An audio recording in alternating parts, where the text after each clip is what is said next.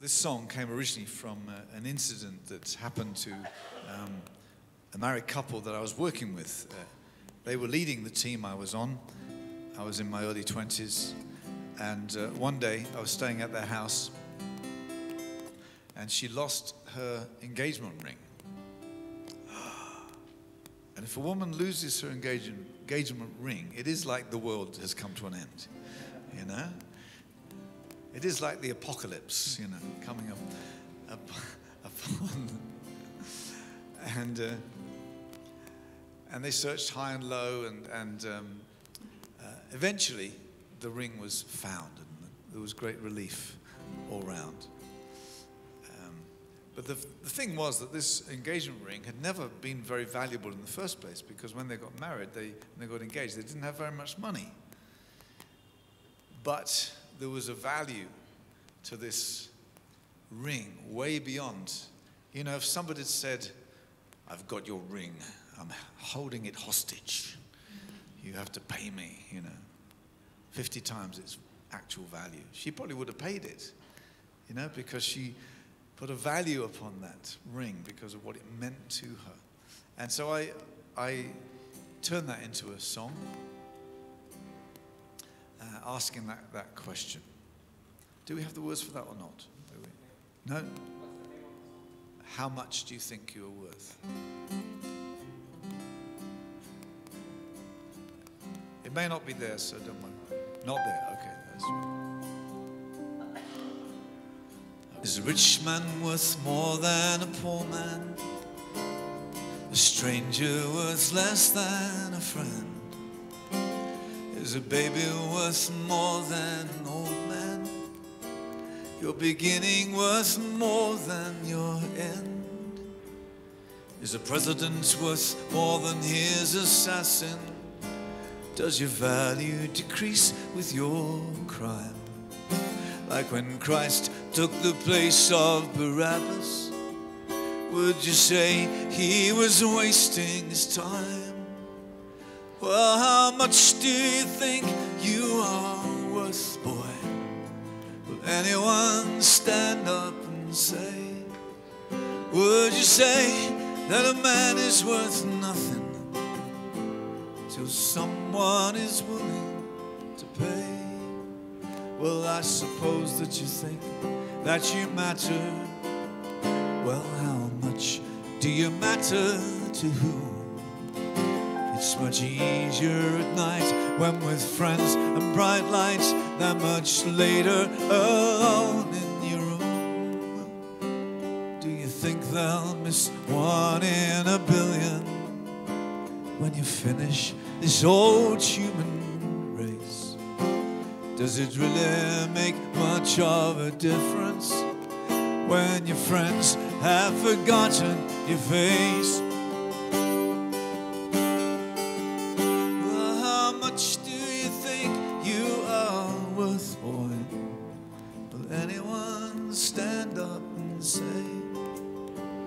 Tell me, you say that a man is worth nothing until someone is willing to pay.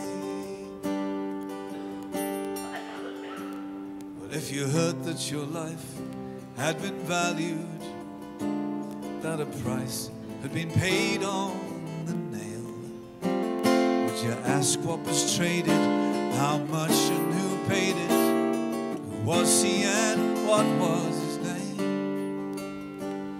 If you heard that his name was called Jesus, would you say that the price was too dear? Held to the cross, not by nails but by love. It was you broke his heart, not the spear. Would you say you are worth what it cost him? You say no, but the price stays the same. If it don't make you cry, laugh it off passing by. But just remember the day when you throw it away, that he paid what he thought you were worth.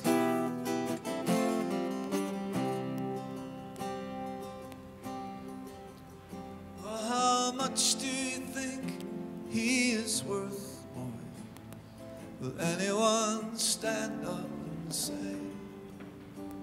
tell me, what are you willing to give him in return for the price that he paid?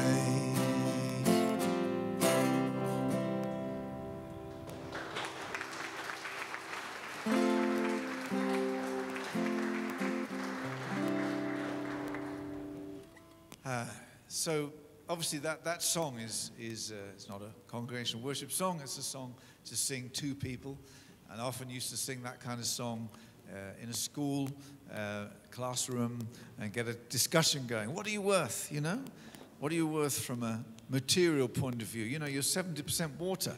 How much is that worth? You know, and there's a bit of a few teeth and a few chemicals and. We could sort of sell your blood or something, but what are you worth? And of course, bring it around to that God has made the once and for all time statement about the value of each of us. And he did that by sending his son to die on the cross. So when I was on this team, I mentioned to you about we'd often sing some of the popular worship songs of the day. And I hadn't really written those kind of songs. But one day, we started having some problems. It wasn't just one day, it was lots of days. We started to have some relationship problems in the team. There was about 10 of us, working intense, long hours, getting stressed and pressured, and all young and full of our own ideas and thinking, I must be the one who's right. And so people would sort of have little arguments and fall out with each other. I'm sure that never happens here, because you're obviously perfect, as I can see. But I remember one occasion when we just sit around in a circle, it was time for a prayer meeting, and it was just silence. Nobody felt they could pray because there was this kind of atmosphere, because people were holding resentment in their hearts. And in the middle of that, I thought, what can I do about this? And I out of a kind of prayer, I formed a prayer song.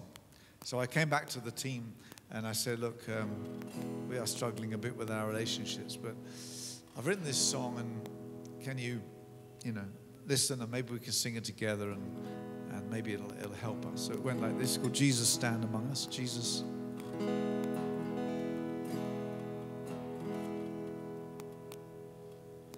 Jesus, stand among us at the meeting of our lives. Be our sweet agreement at the meeting of our lives. Oh, Jesus, we love you, so we gather here. Join our hearts in unity and take away our And that was all it was at first. There was a couple of other verses. And we sang the song together, and it really helped us to direct ourselves to Jesus, who was with us, and to why we were there, in the first place. And so there was a bit of reconciliation and people shaking hands, or a few tears, and so the atmosphere cleared. And a song helped to do that. And now and again, as we traveled around, we'd be in a church, and one of the team will come up to me and says, they've got a few relational issues here. Few people have fallen out with each other.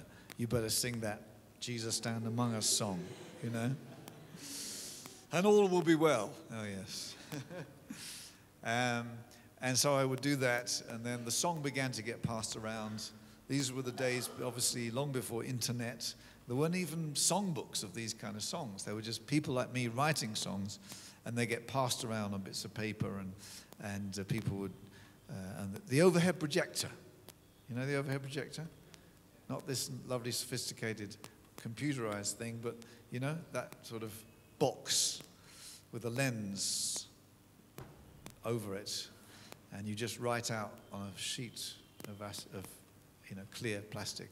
Put it on there, and suddenly, bang, the words are on the wall or the screen, if you're lucky, And so suddenly, somebody could write a song, and people, you could instantly have the words, because before that it was hymn books, and the hymn books got revised every 25 years, so if you have a hymn book, that was it for the next 25 years, no new songs.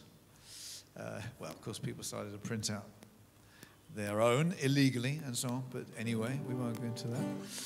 So songs got around, and it soon became evident that I should really try to adapt my singer-songwriter gifts to writing songs for the church. And I began to learn things like, well, I might be able to sing way down low, not very well though, and I might be able to sing way up high. Oh, I'm a baritone really, so I do struggle with those notes. But if you've got a crowd of people, they can't all sing down low or up high. And you have to find that range where, and particularly most churches, men and women sing unison, so you suddenly, yes, you're down to this narrow range where we want to all sing together. And I began to learn by trial and error the kind of song that I could ask a congregation to sing. And I also recognized that the kind of words I used had to be kind of all-embracing words. They had to be things that we could all sing together. If I'm singing my own song, that's fine. I can sing my perspective and my, view on things, and people will sit there and think, well, yeah, that's what he thinks. I don't necessarily agree, but that's fair enough. That's his experience. But if I was to take that personal song and say, now we're all going to sing it, it would be quite reasonable for people to say, actually, this song isn't my experience, so I can't really sing it honestly, or I'm not sure I agree with that, and etc. Do you see what I mean? Once you want the church to sing a song, you enter into a realm which I've heard described as public truth. Okay? I was talking this morning about revelation and response. And the revelation is the public truth. It's like we as the church, in our church, our denomination, our network, these are the truths that we all affirm. We agree to these things. And so we're going to make sure that what we sing is true to that. And that's where we have to start being discerning about what we ask everybody to sing, as opposed to just what a soloist might sing. Anyway, but of course, personal experience, when God is at work in us, it's the same Holy Spirit. So when an individual goes through a journey of learning, and if they're being taught by the Holy Spirit, then those lessons are very likely to be appropriate to everybody. So I'm going to sing you a song that I wrote with a young man a couple of years ago, and the experience was actually his. He was a very good musician, but he'd just sort of got a few ideas, very good ideas, but he just had like almost a poem. It wasn't a full lyric of a song. And so we met up, and he played me his song, and I looked at it and I thought, I think I can help you shape this into a complete song, It's a song called Holy Overshadowing. So if we can have that up on the screen. He'd been through some big difficulties in the context of his family, and he was starting to express the lessons which he really felt that God was teaching him in the midst of that. Now, for me, it was that phrase, holy overshadowing, which attracted me. He just had it come once, but I thought that is such a poetic phrase, holy overshadowing. It's quite a singable, holy overshadowing. There's a kind of a inner poetry to it. And so I pointed that out, and I said, Ben, I really think we've got a great song here, and we need to call it Holy Overshadowing, and we need to structure the song such that we keep landing on that phrase, Holy Overshadowing, and then we expand the ideas that you've started into a journey through the verses. So this is how it came up. Steve knows this one, so he can accompany me. It's fantastic.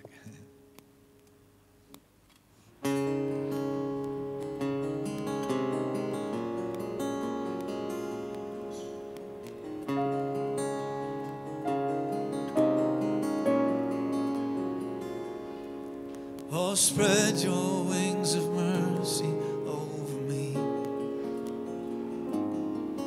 and guard my heart with true humility. No shadow of the darkness pressing in, only the holy overshadowing underneath your wings, overshadowing.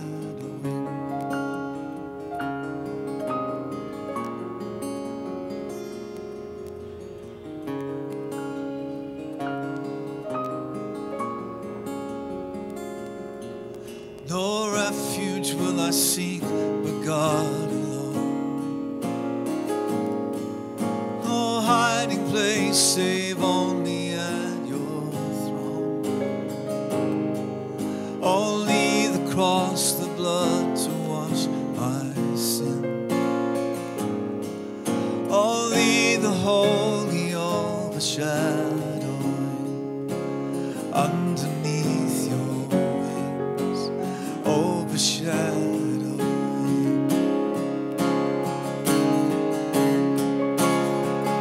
You are my shield and my glory. You are the lifter of my head. And though the storm may rage around me,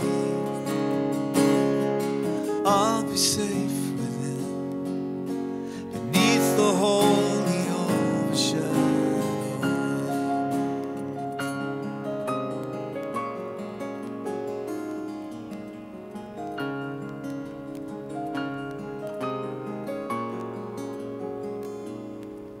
No burden on my back too hard to bear, only the easy load you bid me wear. Until these troubles pass, my heart will sing praise for the holy overshadowing underneath your wings, overshadowing. Try singing the chorus. You are my shield. You are my shield and my glory. You are the lifter of my head. And though the storm may rage around me, I'll be safe within, beneath the holy overshadowing. Are my shield, sing together. You are my shield, and you are the lifter of my head. And though the storm may rage around me, I'll be safe within, beneath the holy overshadowing underneath your wings, overshadowing, overshadowing underneath your wings, overshadowing, overshadowing.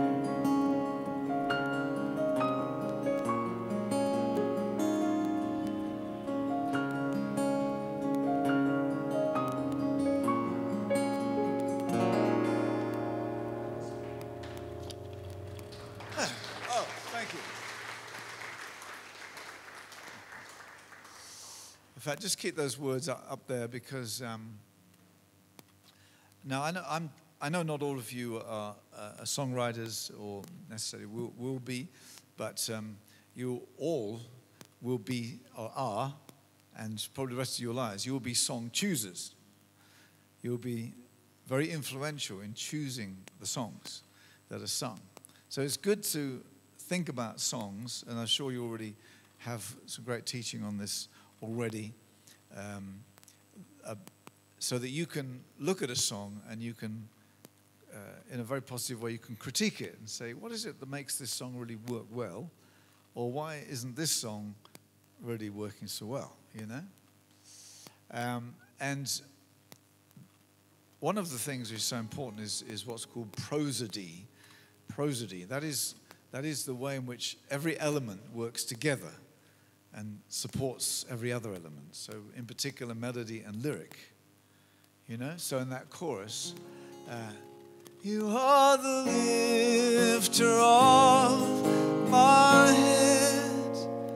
So it talks about your head being lifted up, and the melody goes, da, da, da, da, da. If I'd have put the words, to you I will bow down. You are my shield and my glory, and to you I will bow down. No, bowing down is a melody has to go down, you know? Just some obvious kind of things. But also, behind a lyric like that, now that lyric didn't come quickly. It was crafted over quite a long period of time, probably from the first time I sat down with Ben and he played me his raw idea and showed me his lyric. It was at least 6 months before we kind of finally signed off on this song. And that was mainly just emailing backwards and forwards, and I'd spend a couple of hours on it, and I'd send it to him and say, what do you think about this? We need a whole new first verse written, you know? And he'd write back and say, yeah, I like, you know, the third line, but somehow it's not really, the opening line's not quite right. And all these sorts, so I'd try another one, and he'd try some, and I'd send it back. And little by little, we finally arrived at something which we thought, yes, that is really special, you know? And in the midst of all of that, of course, I'm looking at the Bible. I'm looking at this, because this imagery of the overshadowing wings is very present in the Psalms, in particular. Psalm 63, Psalm 91, and elsewhere. And also, I noticed that there was another place where there are overshadowing wings, and that is over the mercy seat in the Holy of Holies of the tabernacle, where the blood was sprinkled to atone for sins, and they had these cherubim with their wings outspread over the mercy seat. So that's another picture of mercy, and that's where. Can I just have verse 2? It starts with no refuge will I seek. And that's where that line, only the cross, the blood to wash my sin, came from. No refuge will I seek but God alone. No hiding place save only at your throne. Only the cross, the blood to wash my sin. And that really came out of studying all these references to the overshadowing and the wings, you know, of God in the scriptures. And so as a lyricist, if I'm writing for the church, I want to draw in as many biblical references as I can, as long as they can be presented in such a way that's poetic and flows and it's singable. And that line, you know, only the cross, the blood to wash my sin. There's an inner rhyme in that, isn't there? Only the cross, the blood to wash my sin. You know? Within the line itself, there are rhymes and vowel sounds that sit together. Okay.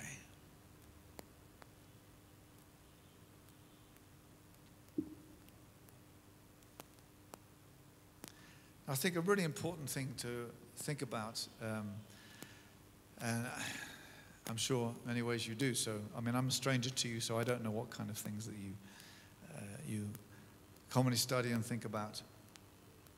One of the things when I started to study worship from the scriptures, first of all, I just copied everyone else, right? It was a new thing to stand up with a guitar and lead worship. And so I just did what I did, and I also copied other people what they did. And there came a point where I thought, actually, I don't really know why I do what I do from a biblical point of view. I know from a practical point of view. So I decided to make a study, and I spent some time studying the scriptures and trying to understand about worship and what it really is all about. And one of the things that really struck me was that worshiping God has a great deal to do with how we treat other people. Jesus said, if you bring your gift to the altar and you remember that your brother or sister has something against you, leave your gift at the altar and go and be reconciled and then come back. Wow. So God doesn't really want you to worship until you've made peace. Yeah, absolutely. Absolutely. Because it's all about who we're worshiping. The God who has reconciled us to himself in Christ and who has made peace so that we can be at peace with one another. He's broken down all the dividing walls. So if we think that we can just bound into God's presence and sing some jolly songs, when in reality we have anger or we have unforgiveness in our hearts towards other people or resentment or whatever, forget it. God's not interested in hearing your songs. There is, in fact, and again, it's very well known, so I'm sure you would have come across it before, but in Amos, the prophet Amos,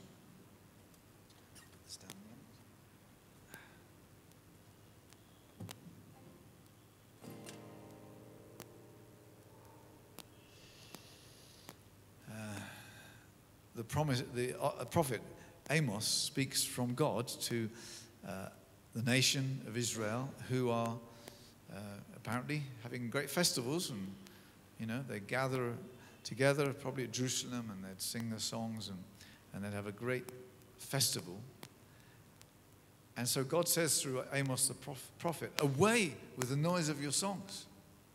I will not listen to the music of your harps. What's the problem? Is it bad music? It's probably very good music. But if you read the context of Amos, and if you look at what follows on from that statement, there's a but. Away with the noise of your songs. I will not listen to the music of your harps, but let justice roll on like a river, righteousness like a never-failing stream. And that wasn't addressing just personal morality. It was, you can see it all there in the book of Amos. It's all about how people were treating one another, exploiting one another, and taking advantage of one another, and using the law to persecute, or to take advantage of people who are in a weak position. All that sort of stuff. Boy, it's all there. And as far as God is concerned, it becomes a stench because there's no justice in their lives. In early teachings that I heard about worship, often that Hebrews passage about the fruit of our lips, bringing the fruit of our lips, giving praise to God. And we say, yes, come on, we've got to express our worship. And I would naturally think about songs. But then that same scripture goes straight on to say, and do not neglect to do good and to share what you have with others, because with such sacrifices, God is pleased.